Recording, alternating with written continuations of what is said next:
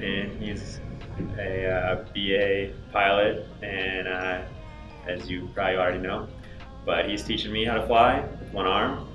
I didn't really know what to expect coming into it, but here we are, and he's getting me in the air, so it's pretty rad, dude. Known him for about a week now, so. Has it been a week?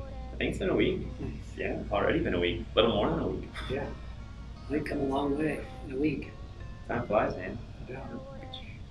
Yeah, so this is Lucas, and he's awesome, and he came around, and we got a little warning from Joe Stone that he was going to be a fierce beast, but we didn't know what we were in store for. Yeah, after the first lesson, he went and ran up Superior, which is like a big mountain around here, and then came back with 100% stoke for the evening session. We've never seen that before. That's when we started to understand who we were dealing with, and so we've just been hitting it hard every single day. And it's been going great. I would say it was a little bit of a slowish start, maybe. Yeah. Yeah. It's totally fun. Yeah. Figuring it out. Totally. Yeah. I think for me, the coolest thing was that we'd never taught anybody to fly with one arm. And we've done a lot of different stuff. We've just never done that. So right. I had the experience like right during the very first couple days that I had goosebumps, and I was like, whoa. Like when you took your first flight, I was like, whoa. And I hadn't had goosebumps in a while. And they were like legit goosebumps. And to be honest, in the beginning of Project Airtime, I used to get goosebumps all the time. So thanks for bringing the stoke, yeah. And that was a great feeling. And we, for sure, we know tons of guys who have flown with one arm. Not tons, 3 or 4, over maybe 20 years. So this is not a totally new thing. But boy, was it new to us. Yeah. And so, yeah. What was it like for you, like in the first couple of days? Man, I mean, I didn't know what to expect. It was just like, let's just see what happens, you know? I mean, I had done some kiting before, like tried to with my buddy Mark Honeycutt, and like a couple years ago, and we just kind of tried to figure out a system with the brakes. And I just kind of run forward and smack myself in the head and see what happened.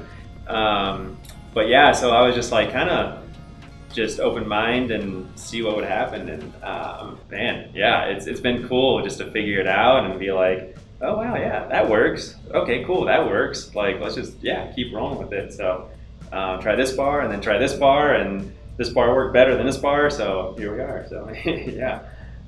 I use a bar to connect both of the brake lines toggles, so that's kind of how I manage it in front of me. So yeah, it's been awesome. Now I'm up in the air, so it's cool. But yeah, the first days were kind of intimidating, though. I'm not gonna lie. I was like, you know, it's a lot. I like anybody learning something new like this, it's like a lot coming at you at once. And Chris is shouting all these things at me, and I'm like, oh my gosh, I felt like I couldn't keep up with it. But by day, 2 or 3, I was starting to be like, oh yeah, okay, I know what he's gonna say, and I can kind of maneuver it and be like, I can anticipate it a little bit more, which was like super rad. So I didn't know that time was gonna come on day 1. I was like, this is gonna take forever. Yeah.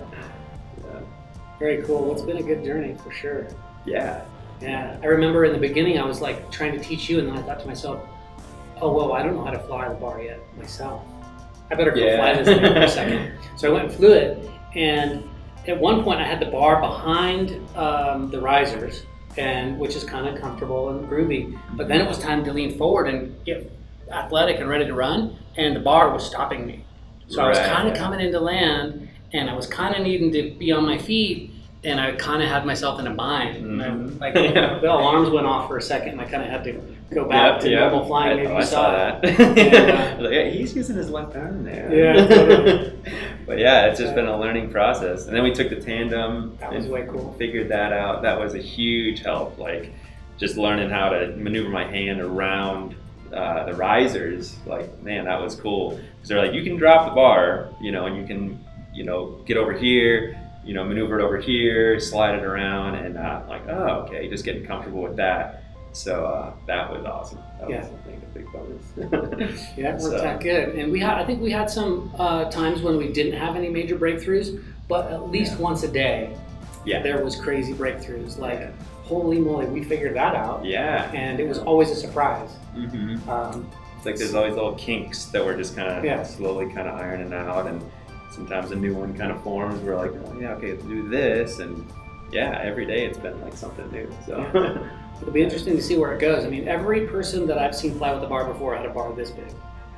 And when we tried a bar that big, we couldn't let off the brake effectively on the one side. And so, funny story, I've had this bar in my trailer for like years, like literally years.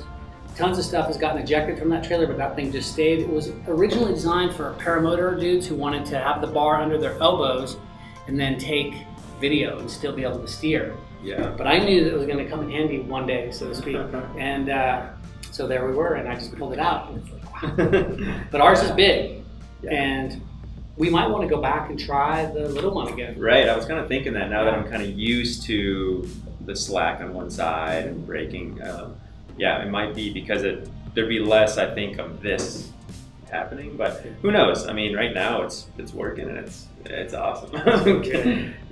Well, obviously it's a long journey, and if we're teaching a person, we have to take them from never ever to full-on pilot, and it's a big deal. It's not unlike raising a child in some ways, because the flying world is a big bad world, and we need to really spend some quality time with you in the classroom and then out at the hill, and we're going to set you free and set you up with some gear, and then you have to be way good.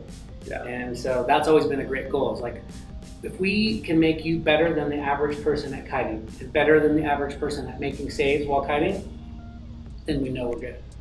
And I think we're getting there. We're pretty much there. We're definitely getting there. You definitely will be above average at that. And so I guess the question for you is, you never know what the future will hold, and for sure we need to nail those 35-ish, probably 45 flights here. But could you imagine yourself back home in Jackson sending it? Oh yeah. Oh, definitely. Yeah. I'm stoked for that. Okay. Yeah. Super stoked. Very cool. Well, today was huge. Like, first soaring. First time. How'd that feel? Oh, it felt amazing. I was like, wow, this is what it's about. Getting moving around. I'm not just kind of cruising down to the landing. I'm like actually staying up. So that was really good for us. That was super fun. And it's fun to be with the other dudes. Right. They're on the same journey as you. And nobody's particularly progressing faster than anyone else. Right.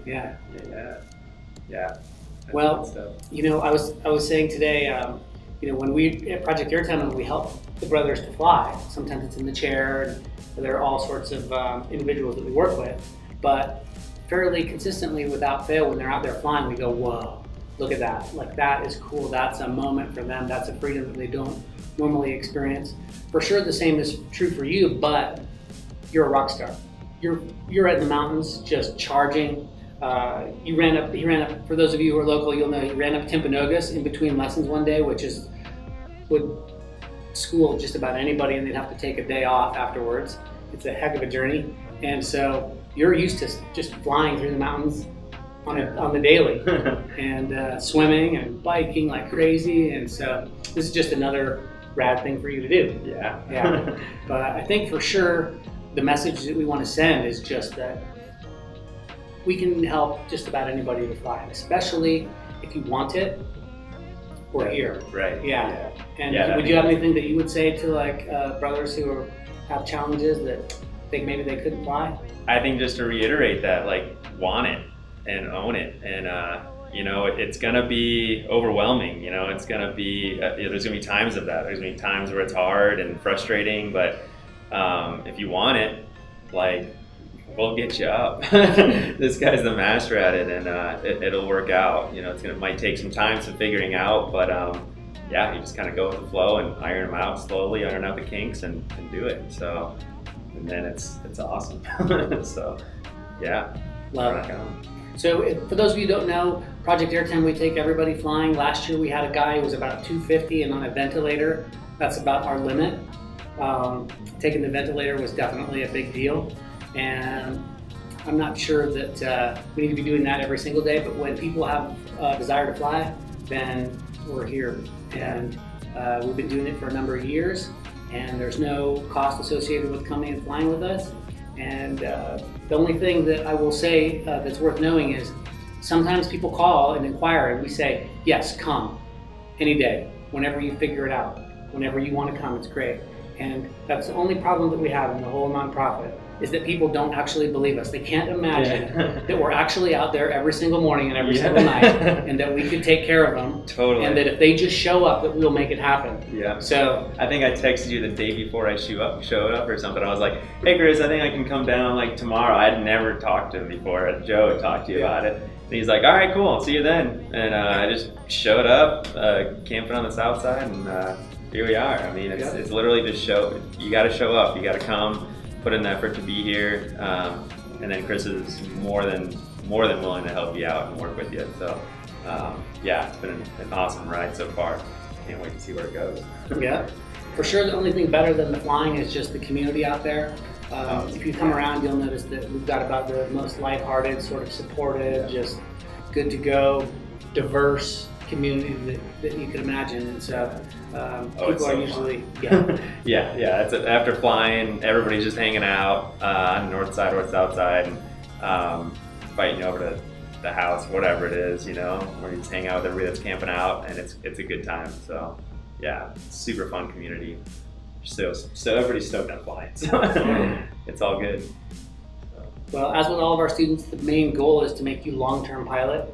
You know, so that 10 years from now we're laughing about this moment, and maybe 20 even. And so cheers to that. Right? Yeah. Oh yeah. Yeah. For sure. Yeah. That's a great thing to look forward to. Yeah. Oh yeah. That, and also I'll look forward to being in Jackson and making some circles with you one day. Yeah, man. Yeah, that'll be great. Come out.